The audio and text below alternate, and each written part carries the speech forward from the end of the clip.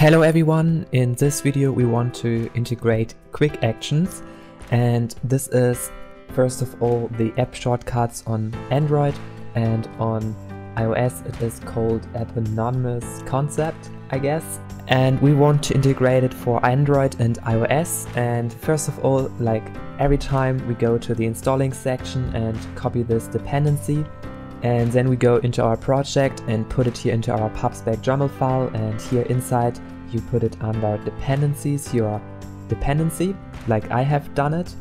And then you need to restart your application. And then you basically go to your main file. And here inside I have already created a field which is called shortcut, so that we actually know later which shortcut we have pressed. And now we can write here this initialize method. And here inside we write another method to initialize our QuickActions. And now we need to create first of all an instance of our plugin. So first of all I go here and create here this QuickActions, and therefore we can initialize this class here, QuickActions. And we also need to import this QuickActions which we get from the plugin. And now we go here into our method initialize QuickActions, and then we need to call on this the initialize method. And here inside we get later the type which we have clicked on, and then we can do something. So basically right now I want to set this type which we get to this shortcut which we have already here at our state level. So I will just put it here inside, and then it will be displayed here at the bottom in our application, because I have set the shortcut text into our body property, and then it will be displayed which shortcut we have selected here.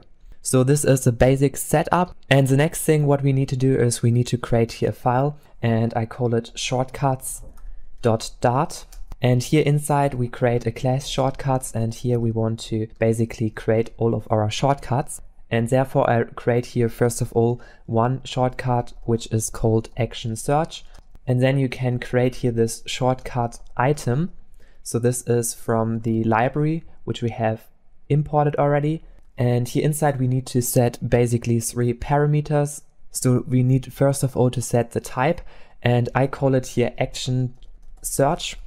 And then we can also set here this title which will be later displayed in our Android and iOS app. And then we can also set an icon, and I will call it here icon search. And basically this icon search we need to create later. And I will also create a second action, and this time I called it create task, or we can also call it task. And here inside I have to change this one.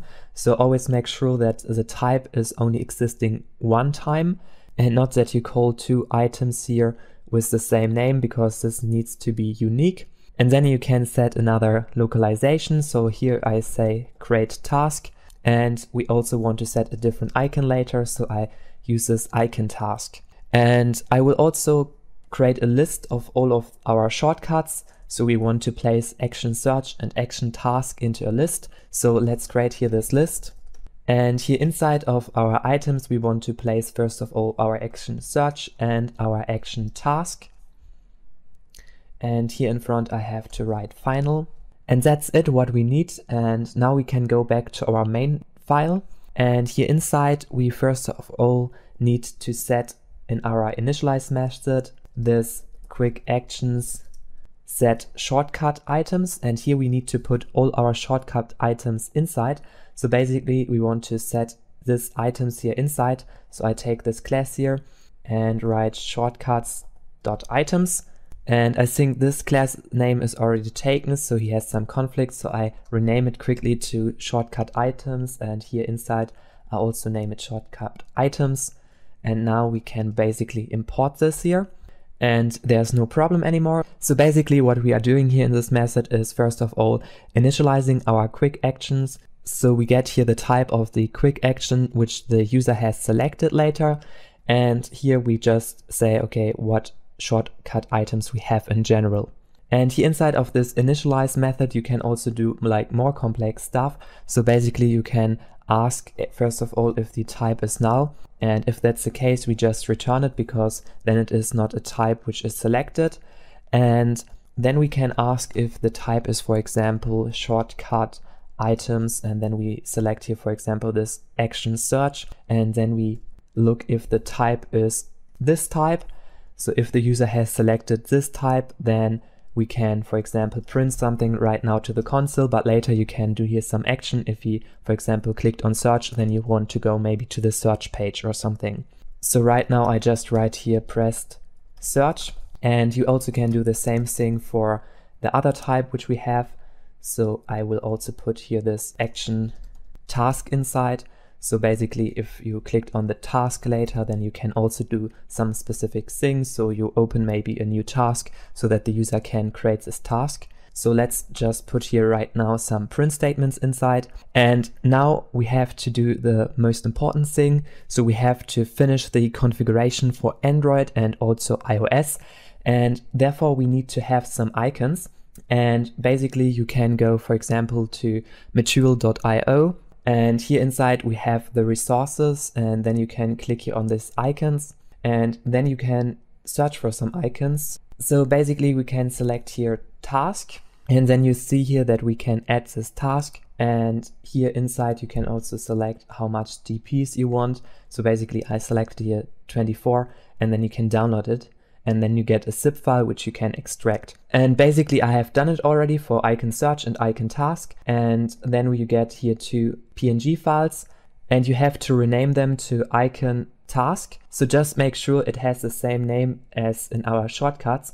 So here this name needs to be the same, and after you write PNG in your file and icon task, and this needs to be also like this written. So basically I have done it here, icon task and then PNG. And now we need to go to our Android folder and then into our app, source, main. And then we go here into the resources and into drawable. And here inside we need to paste both icons inside. So let's take here, for example, the second one, and I will put them here inside. And I will also do it for the other things. So also for icon search, I will also place it here inside into our drawable folder. And now we have here these both files, and that's it what we need for Android setup. And for iOS you also need to go here to your Xcode. So I open the iOS folder with Xcode, and here inside you have to go to the runner. So basically you have here this runner, then you have this runner, and then you have here this assets. And here inside we want to place both of these icons. So basically I start with the one icon. So always make sure you take this size first and then drag it here inside. And then he has put it here for 1. And now we go here and drag also the second one to this place here. And we also do this for the other icons. So for this task icon, I drag it here inside. And for the second, I put it here inside. All right, and inside of this app delegate, I will also paste here something inside. So just paste this code here inside. You just can write it like this, and this only makes sure that the setup is correct. And now you can try this out. So basically I will run this on my Android simulator. So run it again. And now if you have started this application, you can close it here inside of this middle. And then we go here to our QuickActions, and if you hold it here, so I place it right now here inside, then if you hold it here, then you see we have here the search and create task, and it is exactly like we have set it here. So it's like search and also create task, and he has taken this icon search which we have placed inside into our Android folder, into our drawable folder, and he has also taken the other icon which we have placed here inside. And if you then click here on this quick action, then he will go to our main file, and here inside he will go into this initialize function, and then he will go here inside or here inside depending on which icon we clicked. So for example, I click here on search, and normally he should go then inside of this app and print it. But right now I think the emulator has some problems, so let's try it maybe out with the iOS emulator also. But basically he should then print this one and this one, but I will also try it right out with the iOS simulator, and you can also try it out on your real device, then it will work definitely. So I will also restart it right now in the iOS simulator. And now he is opening it also in the iOS simulator, and I can simply close it here. And now if I click here longer on this one, then you also see search and create task. And if you, for example, click here on create task, then he will go into this app and select here the action task, because we have set it here in our shortcuts to action task type. And he has put it then here inside into our shortcut, this type, and is just displaying it here.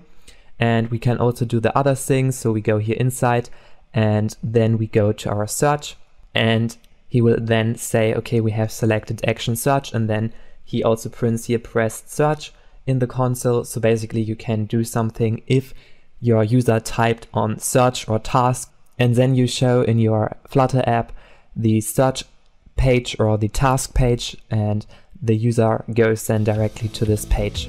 Hello everyone, thank you so much for watching this video. Please make sure to give it a thumbs up and subscribe to my channel here to get the latest news about Flutter, and see you soon. Bye!